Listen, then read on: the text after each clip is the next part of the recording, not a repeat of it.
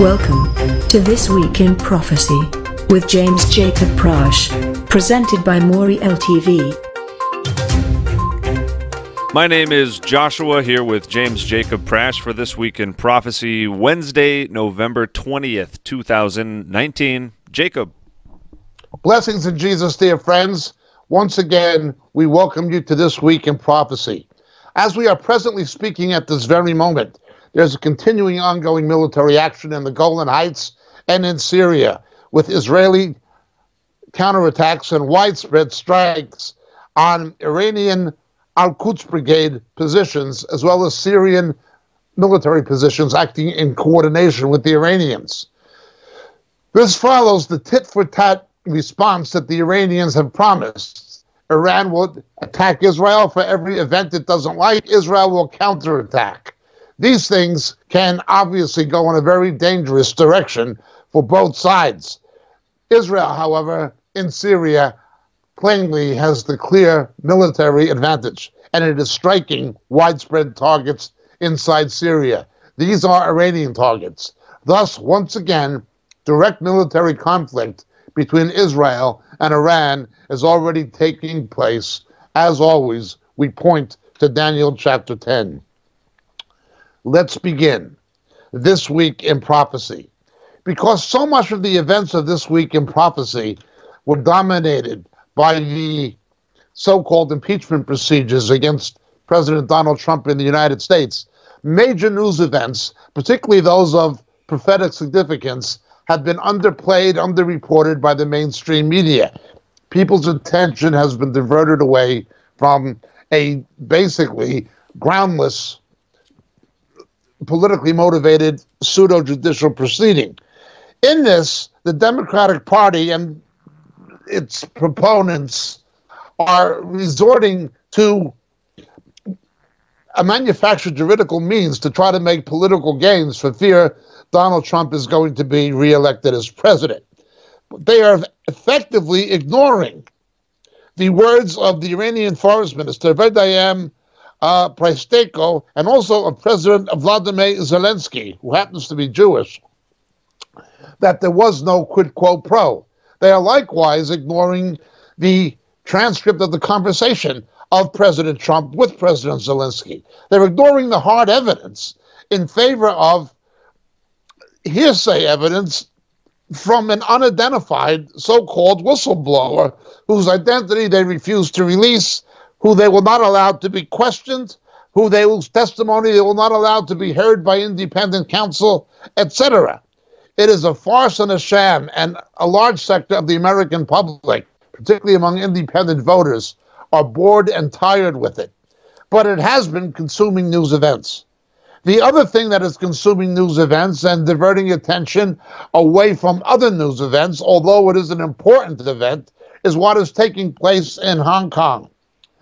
At the moment, there are still some students at the Polytechnic University in Hong Kong held up against the police and paramilitary police invasion of the campus to try to drive out the protesters.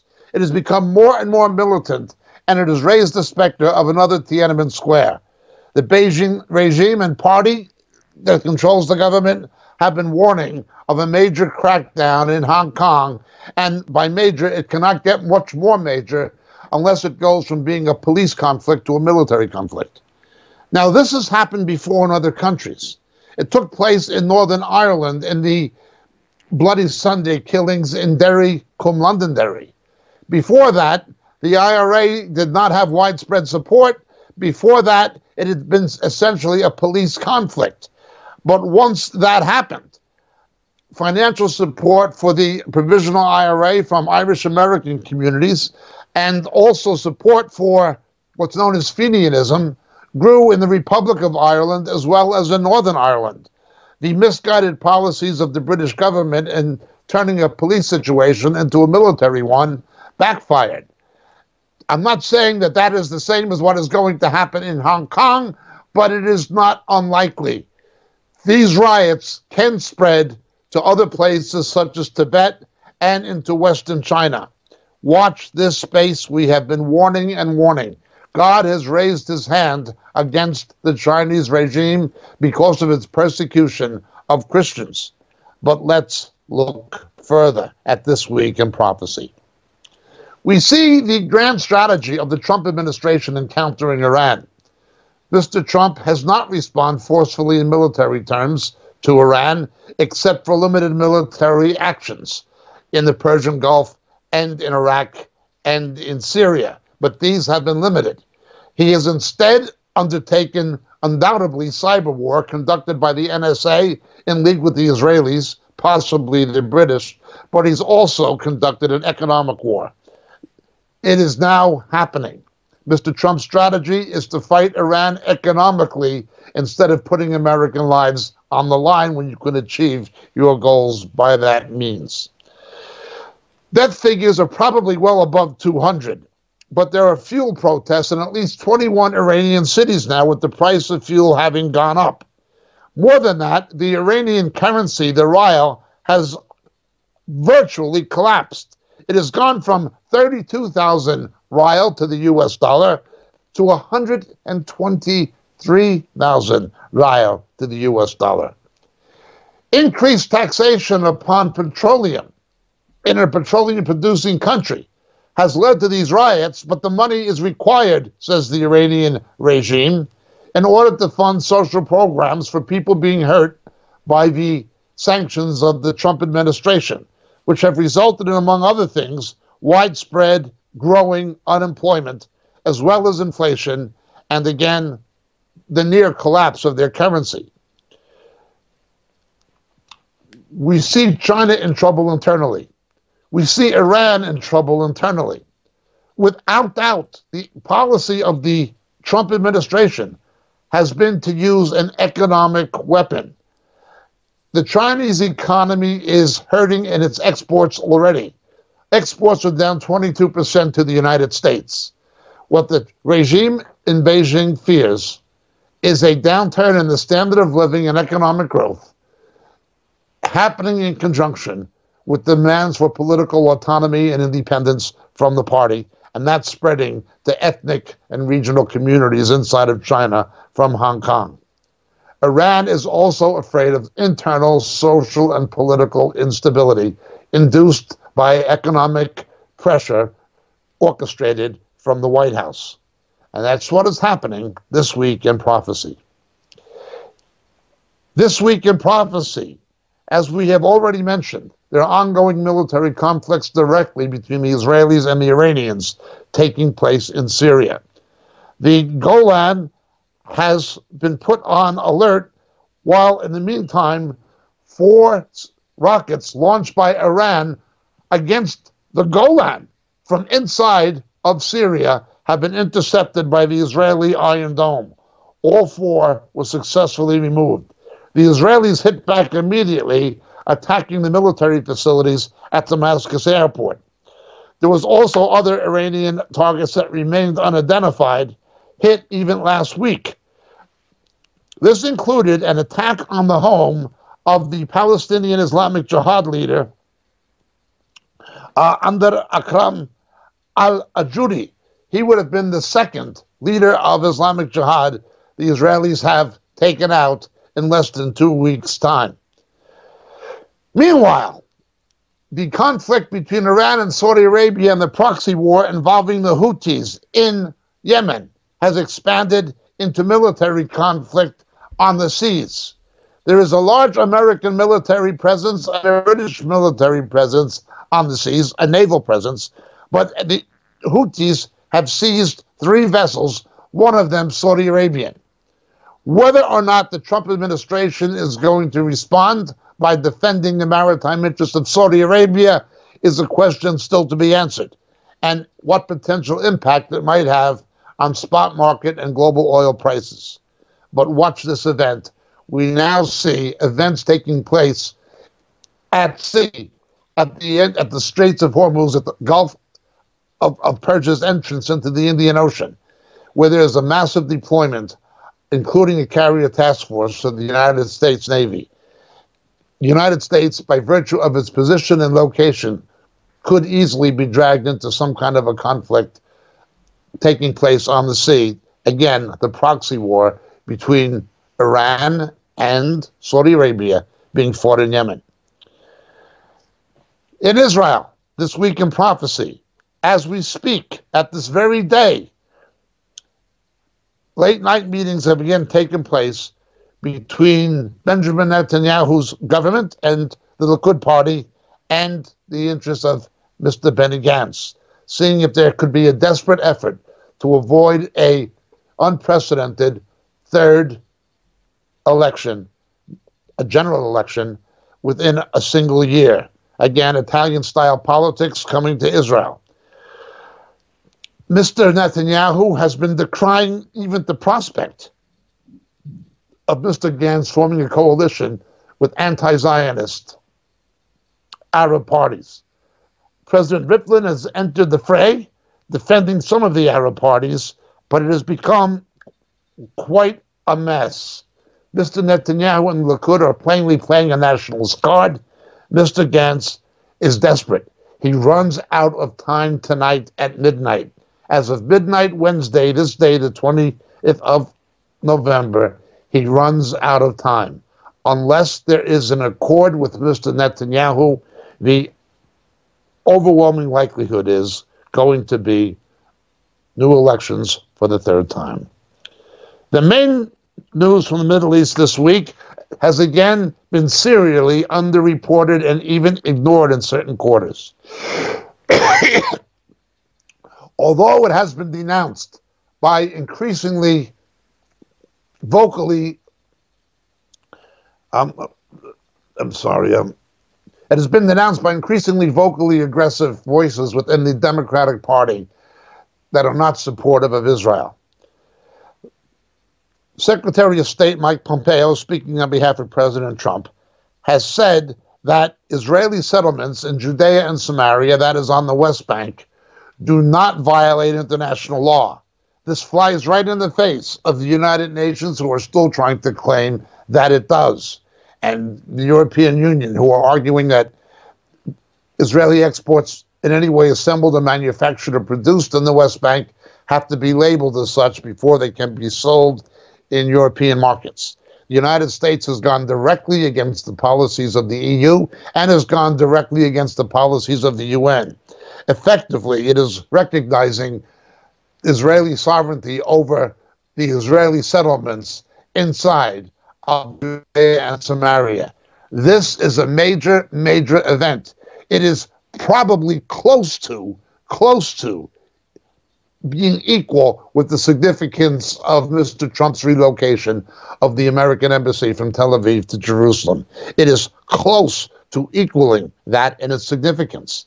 Now the United States, the superpower, is saying that the Israeli settlements on the West Bank are sovereign and they do not violate international law. Now, legally, they are correct. International law is determined by treaties, not by UN resolutions. Those who are who claim falsely that the Israeli settlements violate international law are inventing law. They are turning UN resolutions into laws, which they absolutely have no basis of being in international law. Again, Israel is continually cited for these so-called human rights violations, while the United Nations turns its back on crisis after crisis, from Rwanda to Sudan to Tiananmen Square, saying and doing nothing where the real human rights violations takes place. It was announced by the Chinese news agency and confirmed by independent voices in Washington and in Jerusalem that the Syrians intercepted a David's Sling defensive missile fired by Israel that landed inside of Syria and passed it on to Russia. This would give Russia and Russian military intelligence, Russian technical intelligence, access to a David Sling rocket. Now, the technology in a David Sling rocket was not purely an Israeli design. It was designed in conjunction with American defense contractors, including Raytheon, and other American technical interests in the capacity of guided missile design. it would be a very major setback for Israel and something of a setback for the United States in guarding its defense secrets, if this report is true, which it does appear to be. And it unfortunately took place this week in prophecy. This week in prophecy, leaked documents, 700-page dossier from Iranian intelligence indicate that there had been negotiations, and there are probably ongoing negotiations, despite the Sunni-Shia divide between the Iranians and the Muslim Brotherhood. The Muslim Brotherhood, among other things, are in control of its military arm, Hamas, in the Gaza Strip, recognized by the American government as a terrorist organization. The documents show that the Iranian Revolutionary Guard would be the iron fist inside of a velvet glove. In other words, using the Muslim Brotherhood as some kind of a political buffer between Iranian military confrontation and Israel and other opponents of the Iranian regime as the Shia crescent grows. Why would Sunnis do this? It would not happen had it not been for the alienation of Saudi Arabia. Saudi Arabia is disintensifying its opposition to Israel because of the Iranian threat. Hence, Hamas is beginning to look for allies elsewhere. This would not have happened had there not been something of a rapprochement in Saudi and Israeli relations. Meanwhile, this raises a further specter. The Muslim Brotherhood is active internationally, including in the United States. Three times officials of the American CAIR, the so-called Council of American Islamic Relations, have been cited by the Department of Justice and the FBI of collaboration and fundraising for a terrorist organization involving the Muslim Brotherhood in the United States. The Bush administration, in bed with Saudi oil interests at the time and Gulf oil interests, was more than happy to turn a blind eye and lick the boots of their Saudi de facto controllers politically and financially in allowing CAIR to carry out their activities in the United States, funded by fundamentalist Islamic interests, despite the connections with the Muslim Brotherhood of some of its leaders. This again underscores the need for a full congressional investigation of CAIR in the United States and a full Justice Department investigation. People like James Zogby and Hooper and others, possibly even Norquist from the Bush administration, need to be investigated in this light, as it does affect the national security of the United States. The Muslim Brotherhood is simply a terrorist organization that tries to represent itself as a political one, but it controls Hamas and it is involved with other terrorist interests. Now it is making deals with Iran. This is what is happening, and it is happening this week in prophecy. My name is James Jacob Prasch. We do thank you. Please pray for the situation in Hong Kong. Please pray for the situation taking place in the Middle East, in the conflict in the Golan Heights. Pray for the outcome of the Israeli political crisis to form a coalition or to call new elections. Hine lo yanum v'lo yishan shomer Israel. He Israel neither slumbers nor sleeps. We also continue to ask prayer for President Trump and for the United States during this time. Finally, the British government is again heading for an election with the Labour opposition party of Jeremy Corbyn. No friend of Israel, many would say an anti-Semite, and I would say ideologically a vile and dangerous man. May the outcomes of these elections be favorable to the interests of Christians and to the interests of Israel. Please pray for the Brexit situation. This will be a Brexit election.